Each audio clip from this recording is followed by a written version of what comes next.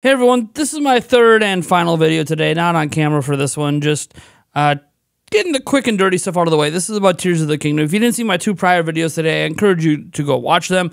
One of them was about a Tears of the Kingdom special edition, either release date or pre-order date with actual evidence and stuff. You guys can find a link to that down below. The other one was about dungeons returning in Tears of the Kingdom. You should go watch that. This video is from the same sources, Mike Odyssey and another person that I have verified this information with when it comes to Tears of the Kingdom. And today we're going to be talking about the abilities that Link has.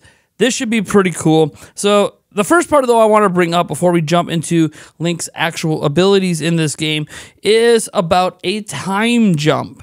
So we were told that a time jump happens between Breath of the Wild and Tears of the Kingdom. Now, this isn't likely a, many decades time jump. It sounds like it's just been a couple of years, but just to clarify, it seems the game does not happen directly after the events of Breath of the Wild. Like I originally thought, there's actually been a couple of years that have gone by. That being said, let's get into his actual abilities. So there are some ability replacements for what we had in Breath of the Wild.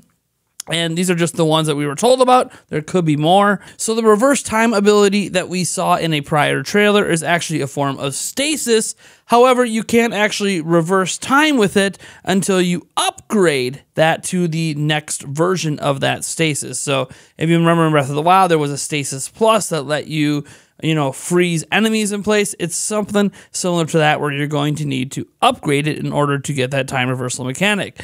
Now, another ability that you might remember Link had the champion abilities. One of those abilities is still around. You guys might remember Rivali's Gale. It still exists, but there are specific points in Hyrule with an upgraded version. So again, think of Rivali Gales Plus that will allow you to essentially launch yourself into the sky through the bottom of platforms and appear. So these are just specific points. We sort of saw this at the beginning of one of the trailers when they had that little teardrop thing seemingly going up. It could be that ability. I'm not 100% certain, but this is just what I was told. Now, next up, Magnesis. Now, I don't know that this is actually called Magnesis. This is just what it's being referred to as. That ability we see where Link's using his arm to lift that object out of that lake or that river or whatever it is. And then obviously later on when he uses it to morph something midair to move a platform, it turns out that the ability to move an object around, aka tilt it and all that stuff, is actually an upgrade for that ability. So the base ability is sort of like Magnesis where you could just lift something up, move it left, right, set it down, but you'll be able to actually spin it and move it in different directions with an upgraded ability, as we saw in the trailer. Now, that's really the crux of what I wanted to share with you guys today. We have a lot more tomorrow. A video coming tomorrow is actually going to detail, well, let's just say you can craft weapons in this game, and we're going to have some details on that. I'm pretty excited about it.